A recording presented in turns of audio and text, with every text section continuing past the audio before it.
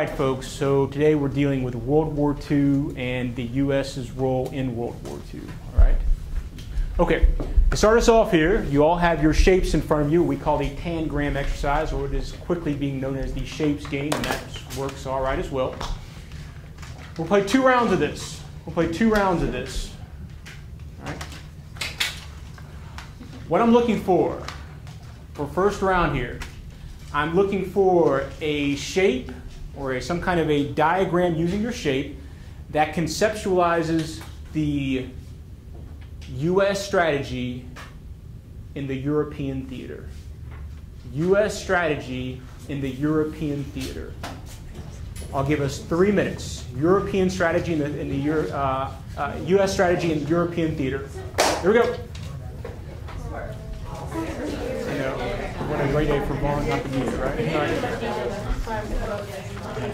So we got to think about this here. What was...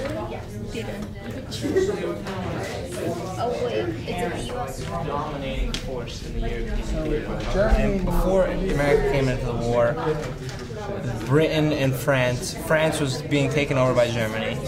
Britain was struggling, and then once D-Day came, America stepped its presence in the European theater. What was the tactic for taking back Europe from German and Italian hands? How was the strategy that we used? Oh man, didn't they basically surrounded them all in front. Right. They captured them completely around. They cut off all trade. That's exactly right. Made them in one little area. Like a large siege, if you will, yes. of Germany. I think that's how I go with that. Right. That's what. The value of having, the value I think of just the shape of my classroom, how I design my classroom. Let's be frank here. The design of your classroom communicates to students what you want to get out of them.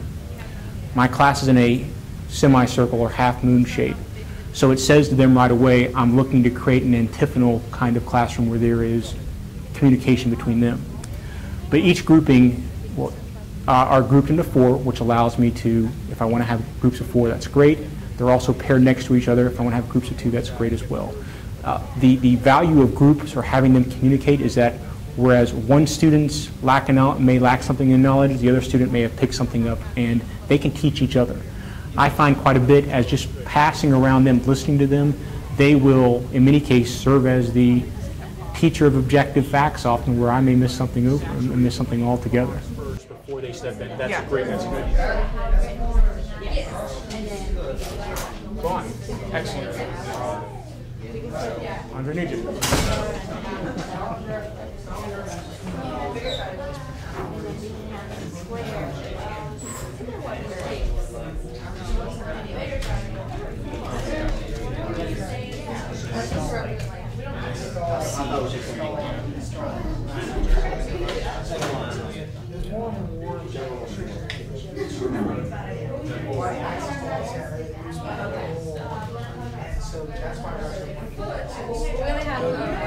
And afterwards, you can see after the invasion of Germany, because Germany was so focused on taking down France, Germany was focused on Russia and not focused on the British and the Allies.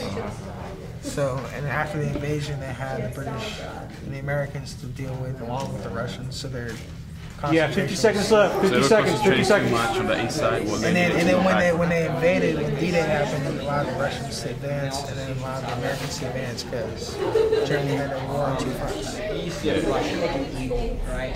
And north Germany also like so you had kind of basically surrounding all sides. Yeah, 30 seconds. 30 seconds.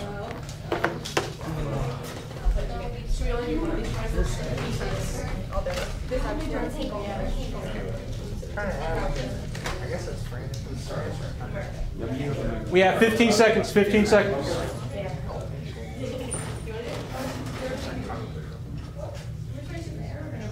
10 seconds. 10 seconds. 5 seconds. 5 seconds. All right, go to the board. Go to the board. Activating background knowledge is very important. It allows them to see how today's lesson is linked from where we've been and to where we're going. So they need to see the genetic links, if you will, the relevancy of the lesson. Otherwise, students are very smart. they can recognize whenever you've just made something up for the day and there's no relevance to what they're doing. But if they see that you're taking them somewhere, that we're on a journey, and this is one more stop on the road, it's worth their time. So, and they need to know as well where I'm going with the lesson. What's the culmination point? And that's what the question on the board helps out. Okay, so we want to think about European strategy or U.S. strategies for taking back the European front. Things that I think about whenever I think about the European theater, if you will, would be the containment strategy and the endeavor to, of course, sweep in through North Africa, liberate Italy, and eventually, of course, by 1944, D-Day, in which we liberate France. And of course, on the Eastern Front, we should always think about Russia with Stalin pressing forward into Germany, essentially like we have containing this, pushing Germany back. So let's see what we have here. Now, assuming this is exactly what we're going with right at this point. We have the U.S., of course, sweeping upwards. We have also eventually proceeding northwards into France and eventually pushing into Germany with the Battle of the Bulge. And of course, on the other side, we have Russia. Containment? Yeah. Nicely done. Good stuff. Okay.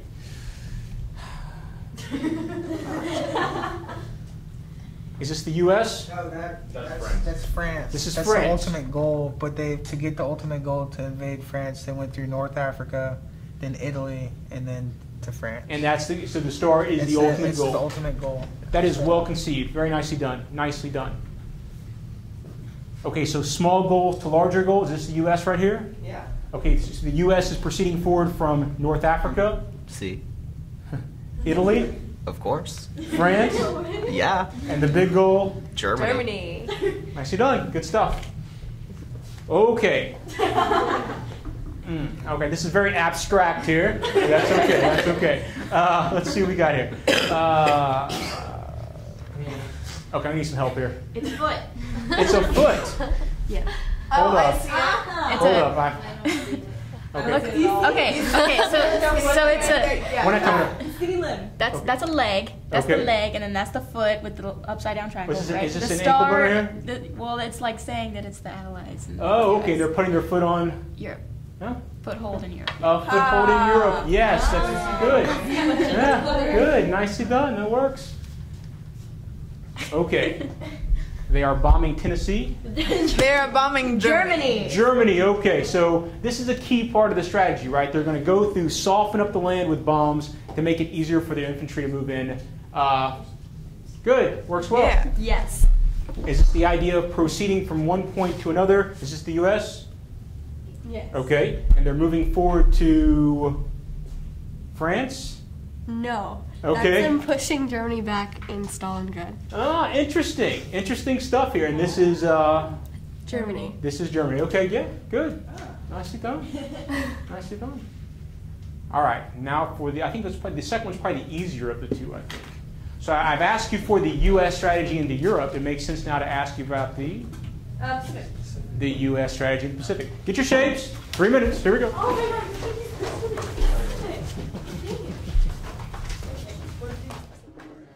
I'll tell you, it's actually a Chinese game called a tangram game, and it's used in geometry a lot. So I'm always trying to bring in the shape game. The shape game is essentially a way of getting them to think abstractly. I'm always trying to bring in different disciplines into my subject so they can see the relevance that history has tentacles, if you will, across disciplines.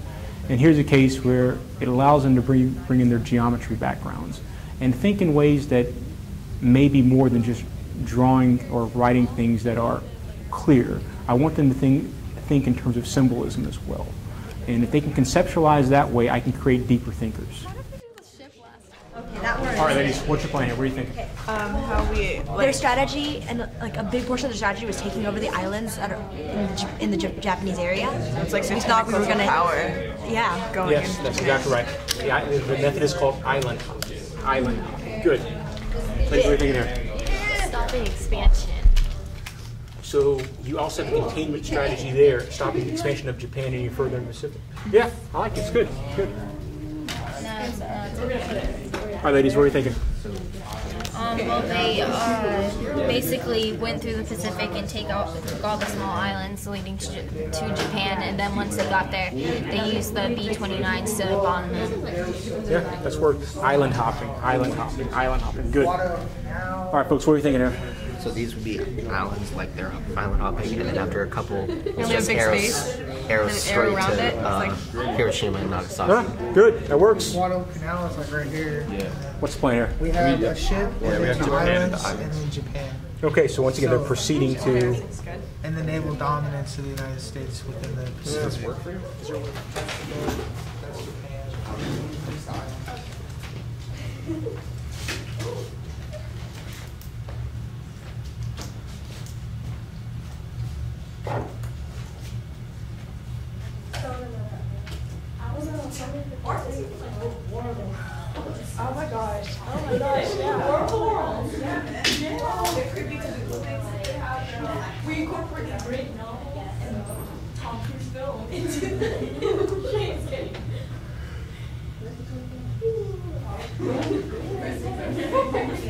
Wow, we have the same exact thing as you guys. Yeah. Same idea.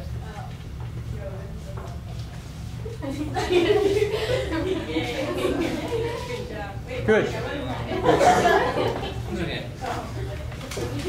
Okay, let's see what we have here in terms of what we're thinking about or what you're thinking about in terms of the U.S. strategy for liberating the Pacific. I'm going to assume here that this is this Japan the ultimate goal? Yes. Okay. They're like island hopping to Japan, and then when they got close to Japan, they bombed them. And that's the plane bombing it. Okay, well there we go. That's perfect right there, right? You got the main vocabulary part in terms of island hopping, which is the strategy. And of course, how it ultimately culminates is with the use of the atomic bomb at the end. Good stuff. Same concept. There's this island hopping moving eventually towards the main goal, Japan. Yes. Yeah, it does have kind of a look of the War of the Worlds alien as well. Nicely done. Good. Appropriate theme. It is, yes. Good stuff. Okay. We're moving towards Japan. Is this a vessel of some kind, or? No, that's Japan trying to expand, and that's supposed to be an X, but the magnets don't really cross. But So we have Japan trying to spread out in the Pacific for more resources, and they're being blocked here by the, well, at least the U.S. at this point. Good. I like that. It's good stuff. Okay. Island hopping again. Okay. Till you get to Japan. Yep. And I see two of these. I'm going to assume Hiroshima, Nagasaki. Yep. Yeah. All right, so very similar over here, but still, it's the same concept. It works well because it's correct. Nice job. Okay. This is a boat? Yes. Okay. All right. They have island hopping. And naval dominance. To take To down take the islands. And I like the fact you actually separated your points out because, of course, that's exactly what happened. They are moving all throughout the Pacific, liberating both the Philippines as well as in the northern area, Okinawa, places like that, to get to Japan. Nice. Good. Okay. Is this Japan here? No. Is this the U.S.? No. Is this the Pacific? No. Okay, is this a circle in the middle of, of a whiteboard? Big bomb with arrows. A big bomb with arrows, and it is going. Okay, so right here. That is a U.S. flight, the ship. Not the ship, the airplane. Oh, I see. It is dropping the bomb. On Japan. That works. Simplicity. But it works. It's fantastic. Well, now I'm curious in terms of why the bomb has wings. More deadlier, I guess. I don't know. Wait. There you go. All right. If it has wings, it's deadlier. There you go. Engineering insights. I like it. Okay. Okay. So we're going to collect our shapes in a second. All right. Real quick. Once you get back to your seats, we're going to put on the videotape, the video series. It's only 13 minutes long in terms of World War II. From the Crash Course series, we've used this series before, and I'll give you the overarching question before we start, so you'll know what you're looking for in the video series. Right? Get your shapes, pack them up. We'll go from there. All right, this is the fast talker, folks. So of course we've got to keep up with him, but it's also, as always, has a great deal of a wealth of knowledge here. Here's your overarching question that I am looking for. I'm looking for the impacts of World War II, the impacts of World War II. In general. Why I'm doing this here, this isn't going to talk so much about the U.S., it's just to give you just an overall idea of how World War II unfolded, what were its motivations, and then we will begin cutting into the lesson, if you will, as we go throughout and get more in terms of the U.S.'s role here. But I just wanted to give you just an overview of what World War II was about. I have a game plan for each class and change things up. My classes, I try not to keep them the same, looking the same way. Every 3 or 4 classes do something different. Sometimes I have just debates in classes, but you want to keep the students off balance. You don't want things to become boring, because if it becomes boring for them, they're not going to be interested in history. Okay. See what kind of questions you have, because it's really fascinating. You think about U.S. history. This is one of the prime highlights of U.S. history is World War II. All right. I mean, this is whenever we become post-World War II a superpower. I'm going to that 8th grade soup strainer. I'm not even going to acknowledge your existence.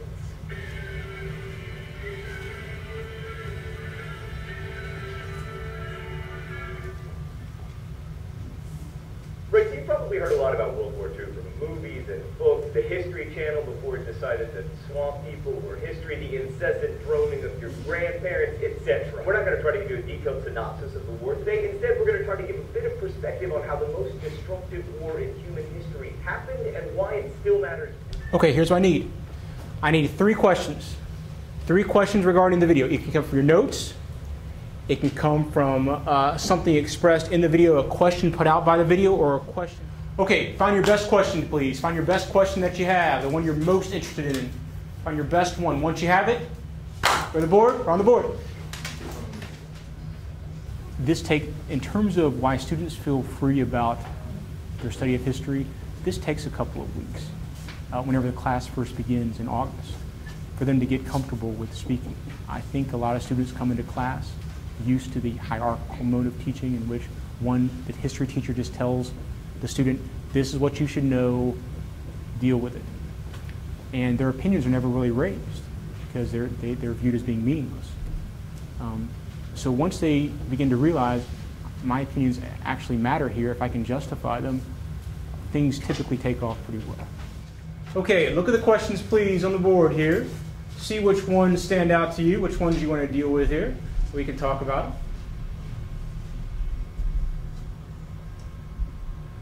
If you think you have one, raise your hand. Kyle, go ahead. In your opinion, when did World War II begin?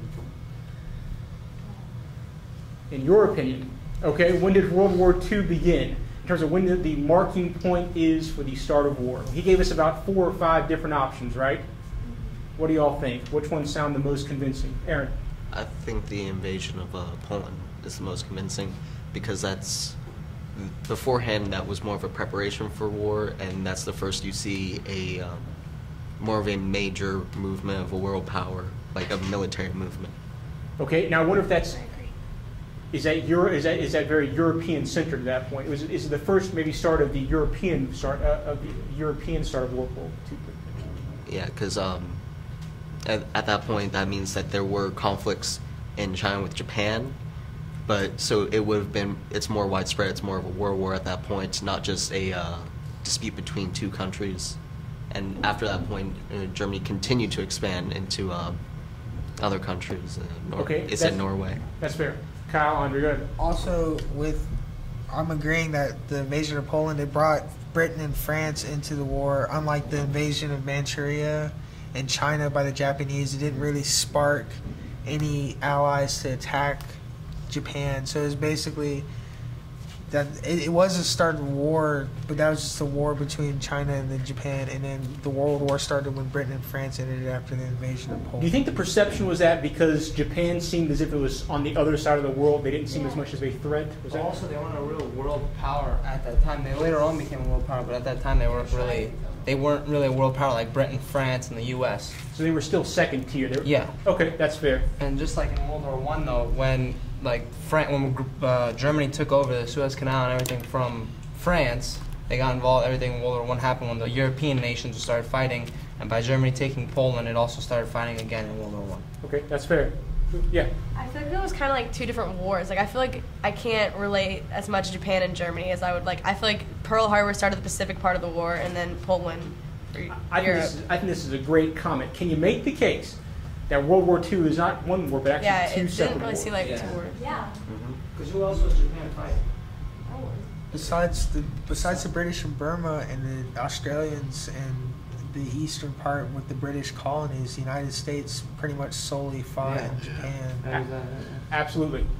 So without the supply lines, it would be hard to distinguish between, or not distinguish, it would be hard to combine the two. It was the supply lines and the information Well, that was going across those lines. I do wonder if Russia is the connecting point. How so? Okay, so, well, clearly in the West it's easy to make the connection, right? What is their concern in the East? They didn't Russia had already spread down into China with communism, and then if Japan went in, it would have forced Russia out, and they already had a score cell because of the Russo-Japanese. Absolutely. The Russo-Japanese War, that there was that bad blood in 1905 after Japan beat Russia, the first time, by the way, that a Eastern power had beaten a Western industrialized power. So there was some bit of honor to regain for the Russians. Other questions on the board. Let's get at least one more here before we move on to what we want to deal with.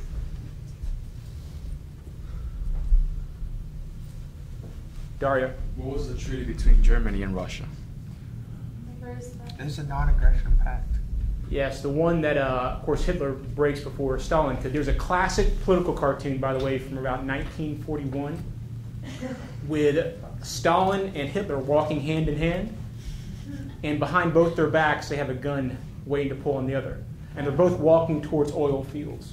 All right, so the idea is that if Hitler wouldn't have turned on Stalin, or Stalin would have done the other way. Stalin would have invaded Germany because he even said it himself. He thought Germany wouldn't be totally prepared to invade Russia until 1945. So they were stocking up. You can see the Russians were stocking up militarily, but slowly, and then the Germans just blindsided them and attacked them first. I want you to wrap your head around the loss of life in Stalingrad.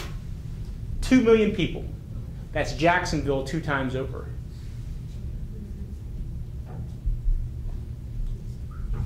This was one day, or Was it 7 days? It was 7 days. Very short war, a battle there. And 20 million overall. Right. Yeah. But did Russia have the military might? They had caught up to some degree through Stalin's 5-year plans, but they were still behind. That's what I was wondering, because I feel like they didn't invade Germany because they weren't ready.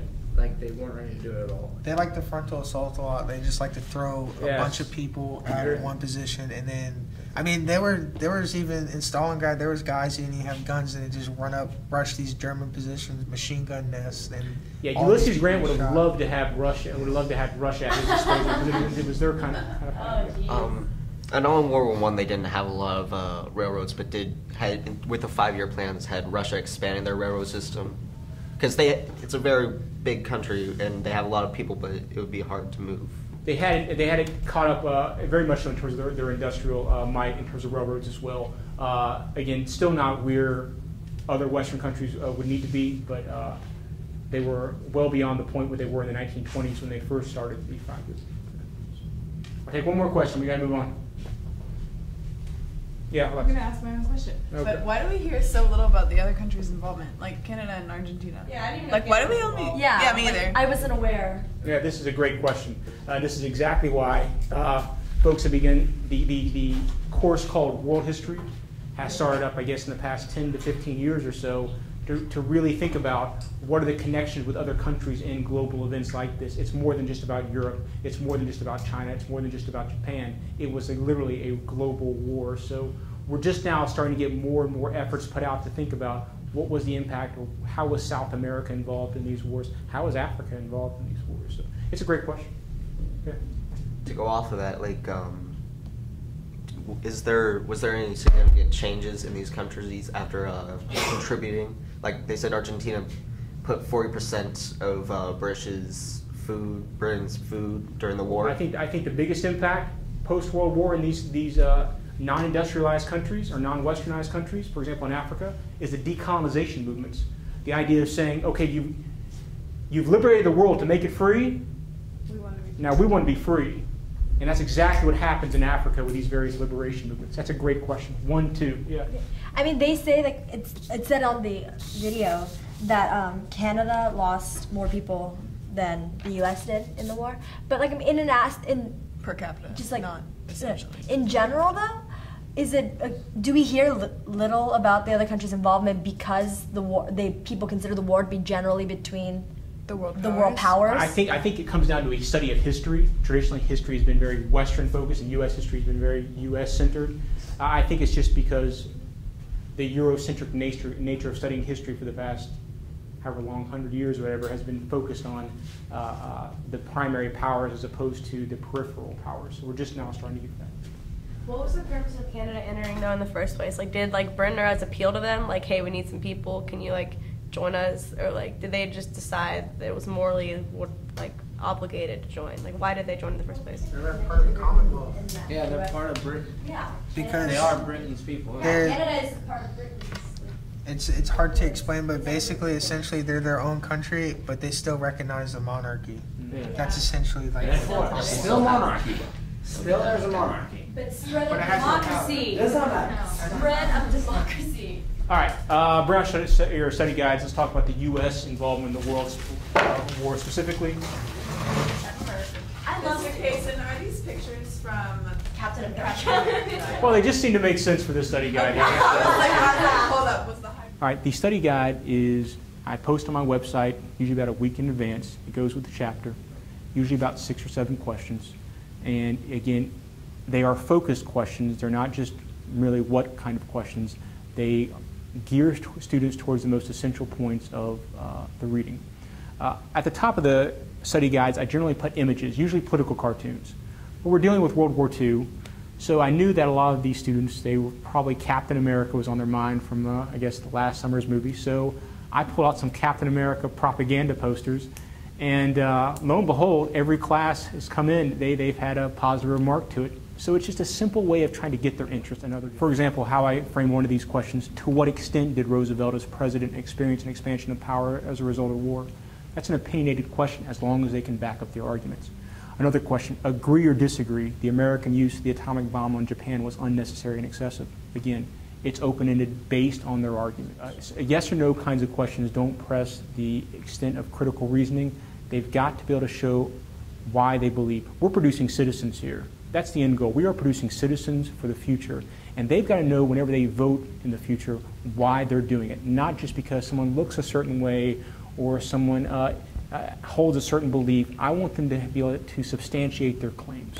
Here, number 1, to what extent did Roosevelt as president experience an expansion of power as a result of the war? Now this is interesting because we think about the Great Depression as being an expansion of presidential power. We can make the case that a war actually expands executive power more than social events. But we'll get to that question in a second. Yeah. Well, in this case, he had to prepare the country for total war. And with stuff like the War Powers Act in 1941, it allowed him to have like a wider range of power, that which he was allowed to use to bring about like mobilization of U.S. population and economy. And he was able to like establish boards to control labor and prices and production. So, and like it's similar to how, like the Office of War Mobilization, which was created in 1943, it's another example, which is similar to like the purpose that the War Industries Board served in World War I. Good. Okay. He also received full support from Americans after the bombing of Pearl Harbor, because as soon as they bombed Pearl Harbor, then that's when we entered the war, and Americans were outraged by the loss, the extreme number of losses. So you're saying that loss essentially gave the president a blank check, if you will, to do what he needed to do at all costs? And they were supportive of him entering the war. Okay, that's fair. Yeah. Hannah's going to start the line. She's going to start with Alexis. Alexis is going to give us one reason why the use of the atomic bomb on Japan was necessary. Then she'll come over here to Ashley. She'll give us an argument why it was unnecessary, and back and forth, back and forth. Remember, as it goes along, once that point's repeated, you can't repeat it more than once. You've got to come up with a new reason. So it gets more difficult as we go towards the back of the line. At the end, Hannah, you must tell us which side is more persuasive for you. And then you're saying it was necessary and not excessive. You guys are saying it was unnecessary and excessive. Are y'all ready? No. Oh, this will be good. All right, let's go. Okay, so it was necessary because Japan was sitting there and they kept fighting. They had this extreme pride for their country, so they wouldn't give up. They had already been beaten out of Manchuria, and they weren't going to give up for their own island that they had fought over in the first place. All right, And well, this is called the upon Tunnel of expansion Truth. and, like, attempt to go and, like, And island hop and stuff they're like that, always, they realized that there's always a the great deal of island trepidation had over it, lasted- the Tunnel of Truth, but they about 6 actually, months. So they in that always sense, ask had- for it whenever we're they not had to doing it, so reevaluate I know they costs of like the it. war. They realized that Essentially, it further gives them an extension of the idea. war Well, it forces them to possibly take a position that they don't feel comfortable with. And they need to recognize that sometimes they have to argue a position that may not be their own, and to see the other side of issues as well. But for the person who's passing through the Tunnel of Truth, it also compels them to take a stand. I typically choose, for example, a student who may be someone who typically is on the fence with issues in class, who maybe have a hard time making decisions. It forces that person to come to a conclusion. That was not it was not accidental that I chose that particular student, but once again, it's always good to see after they come through. She finished strong. She clearly knew what she believed. She had a reasoning. I was really proud of her. This class actually has it pretty good because they're small. I have a couple of classes which are in their 20s, which that can be very difficult. But again, it also presses the critical reasoning skill and also listening, because you have to think about what's not been said and where can I get my argument in. Ammo and fuel. Eventually, they would have deteriorated and eventually had to surrender. There was no need for that level of destruction. Oh, you took my only one. I told you I wanted to go last. Kind of adding on to what I think it was Cindy, or maybe it was Alexis, I don't remember, whoever said, the war in Europe was already over, like they were already ending, and you still have all these troops over in Asia trying to fight Japan, it's taking forever, and everybody else is like, dude, we're going home, like, why are you guys still in Japan? And they're like, you know what, you're right, we need to speed things up, let's just bomb them, because you gotta end it faster if everybody's already home. That's good. Okay, so the U.S. Navy was overpowering Japan, totally. And so the Navy wouldn't be able to compete with the U.S. Even though Japan kept going, eventually they wouldn't be able to compete at all, and the Navy just demolished Japan. Okay. So. All right. It was necessary as a way to show that they couldn't attack the U.S. again like they did in Pearl Harbor. It's a way to... That's good! Like, yeah, no. That was a good one. I guess Hitler died already, and they just excessively blew everyone else up. I don't know. I think that's my only one. All right. Well, I honestly don't have that much to say for this, I guess. come on. Well, the war was already over, and I guess they didn't want any more conflict with Japan and Russia, so they just bombed Japan. So it's a way of ending it. Yes. Okay. Final with a strong note. Absolutely. You want to see? Do you have anything? Okay. All right. All right, Hannah. What do you think here? Unnecessary or necessary? Or? I think it was necessary. Okay. So why? What convinced you in terms of the points? Well, the fact that the war would be a lot longer and it would mean loss of American lives. Mm-hmm. So, I mean, when Truman was deciding, I guess he was deciding, should we bomb the Japanese because they won't surrender, or should we risk American lives for this amount of time more and extend the war? Okay, this is good. Excellent argumentation. Here's a question I would pose. Another argument you guys could have gone with, that maybe one bomb was necessary, but two would have been excessive. That's what I said. That could have been an interesting argument on this side as well. You think two were okay? I don't know, because then you cut out all their will to live. Like, you cut off all their They will. said something about they had put in prior investments to use the bomb on I think it was Germany. Yeah, prior. So in that sense, I felt like it was kind of excessive in the sense that they were just the idea was, oh, you didn't use it in Germany, it's ready now, might as well use it. That kind of thing. Just that made it sound kind of excessive and unnecessary to me. Interesting. Okay. 1, 2, 3. You got to move on. Yes. Okay. I just want to emphasize that that's 1 million brothers, husbands. And Truman was thinking of the American people, and you're gonna send 1 million people to die, even though they don't really necessarily die, when you have this weapon that you can use to just end the war as fast Application as possible. of pathos. All right. If I was on that side, I would have made the point that they put sanctions on Germany to control it, and that led Germany to being controlled by Hitler and expanding and eventually actually leading to World War II. So if we had put like a finishing blow to Germany, like say a nuclear bomb, it might not have occurred like it did. Okay, that's fair. Okay. So could you say that it like displayed the U.S. as a power? It showed off. Was it a symbolic event? Yeah. So like, look at us, we have a bomb. I would think that last question we dealt with under study guide, ways in which it showed us being a superpower. I think that's exactly what one of the key moments were. Good. I got your seats. Good job, folks. Excellent discussion, folks. So far, so good here. Here's the question of the day. Assess the U.S.'s contribution to the Allied effort during World War II. I think it's a very manageable question. And I think the way to group this, there's a very clear way. But I want to get your take on this first.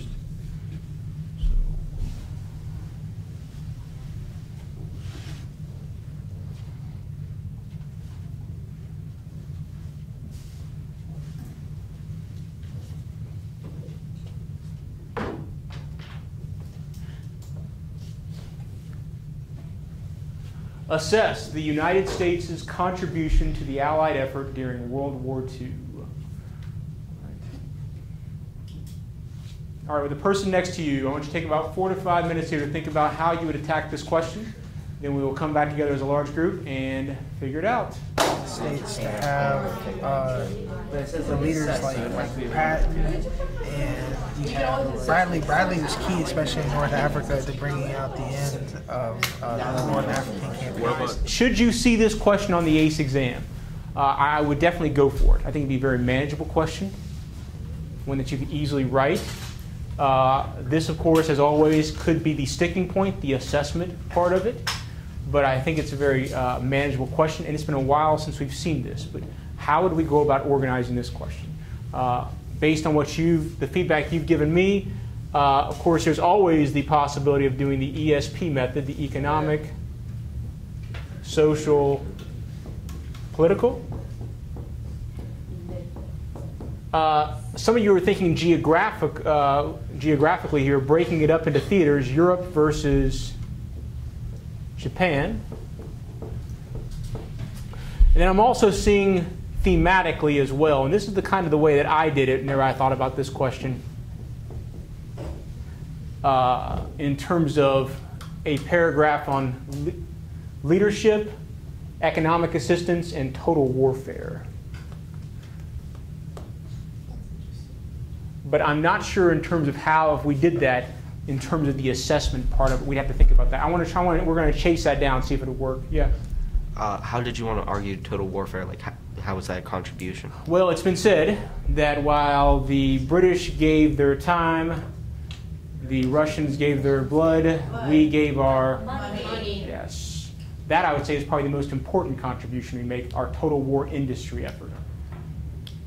So, are you saying, like, one paragraph you talk about like production of tanks and then cash and carry and lend and lease and all that? Well, let's see here. Or let's see what we have. What would come up here? All right, so let's say we had a paragraph on total warfare. I would want to focus on here troops, arms, and of course, land and water vehicles.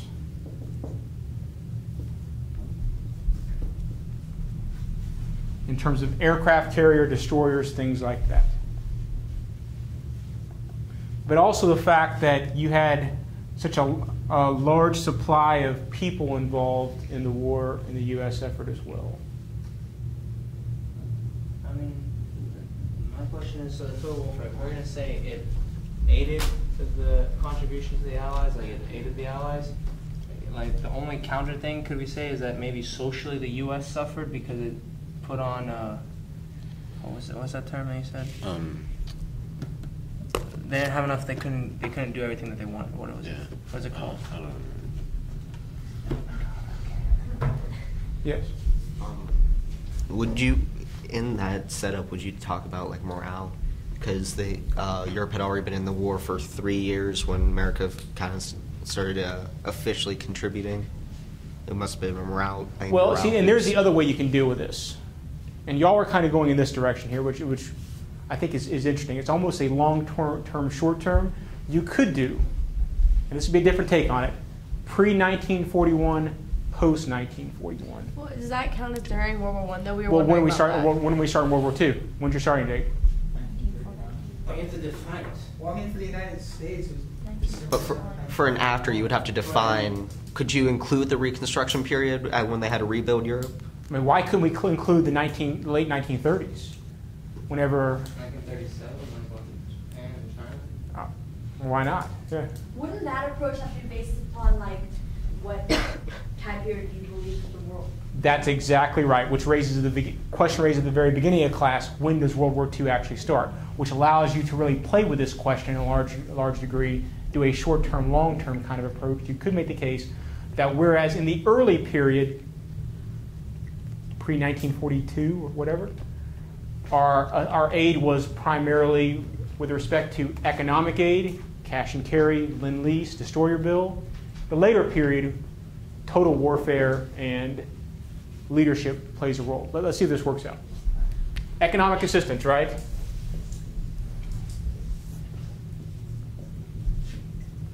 In our endeavor to remain isolationist here, we are not exactly physically involved.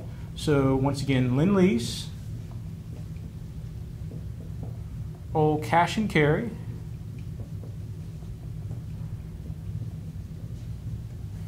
and the destroyer bill, which we essentially unpack a bunch of our World War I destroyers and send them to Britain. And then leadership. I think you have to have a paragraph in some way dealing with leadership. And here, what do you want to focus on in terms of people? Or who do you want to focus on in terms of people? Good. So, excellent. So I like the fact that you guys aren't just thinking in terms of presidential leadership, which we need to. We're also thinking in terms of generalship as well. So presidential leadership, but also generalship also. Which there you can raise an interesting question. Who was more important towards winning the war? Was it FDR's effort to nationalize industry, or would the generals have done it themselves? Was FDR essential to the war? Yeah. This feels a lot like the Lincoln question. Yes, it does. I would say that they have to both be present. Without total warfare in the United States supplying the generals with what they needed when they needed it, it doesn't matter how well the leadership was, they wouldn't have been able to win. So FDR's presence then sounds essential in terms of his willingness to extend executive power. But if they had someone leading the troops, someone like Grant with only full frontal assault, no maneuvering of the troops, so you would have been mass losses of not just the money, but of the men and all the resources. So the Eisenhowers, the Pattons, the Nimitz in Pacific, those generals, there was a payoff by having those great figures involved. Okay, yes. Because I thought, isn't it more like the president's like attainment of like more like an extension of federal power enabled them to like replace ships as like fast as they were being sunk by the German U-boats, and so in that sense, it provided them with the resources they needed. So it sounds like you're actually leaning more towards presidential's pretty significant. I mean, this kind of goes, to me, reminds me more of the Grant question. If Grant doesn't have troops, is he great? No. I mean, if these generals don't have the stuff at their disposal, are they as great as they... Is Patton great if he doesn't have the tanks? No. Is a coach great if he... Yeah, a coach is only as great as his team. Okay. Yeah. Well, you could use, like, Lee towards the end, how long he lasted without all the necessary supplies that he had. He lasted a lot longer than everyone thought. So, I mean, if you're a good leader, you can find somehow to win, even if you don't have the supplies. Okay. He didn't win. I'm just saying. I never said. Okay, but it's not the question of like how long can you last with the supplies. You know, the question of can you be successful without effectiveness. Yeah. Okay, that's fair. So there's a way you could assess that in terms of leadership. Who played the greater role in the Allied effort here? I think overall, though, I really like y'all's approach in terms of thinking, when does World War II, when's your starting point? If it's Poland, then again, you could make the case that early on, we were simply our contribution was fairly limited to economics, but post Pearl Harbor, that's really where we begin to see, well, probably our greatest contributions are going to be our total warfare effort with our troops, our armaments, things like that. So I think I like that division there. That's good stuff. Yeah. I just had a thought pop in my head about Roosevelt. He was also key in keeping the alliance together with Churchill and Stalin. That's exactly right. I think we can't underplay that, because once he dies, Truman essentially falls apart in many cases. That's good stuff. All right, folks, we leave in about 3 minutes. I need a thesis statement, and then we'll wrap it up. And there we go, folks. Yeah, I'll turn it in. Take it up. Put it on a separate sheet of paper, please. A thesis statement for this question here. I'll take it up. Make sure your name's on it. Excellent job today, folks. Yeah, in terms of how I drew to the overarching question here, the idea was I like to think about each class as a funnel. We're going to start large, and we're going to work down to a topic. So we started off the class thinking about just World War II in general. And then we got to thinking about the U.S.'s role in World War II. And then we really came to the most important topic of what was our contribution in World War II, and to assess that. The key word being to assess. Not just give me those points of how we involved ourselves, but I needed them to make an argument on what parts were our contributions the most important. And again, that's when I'm pressing them beyond just the whats and thinking about the whys, if you will.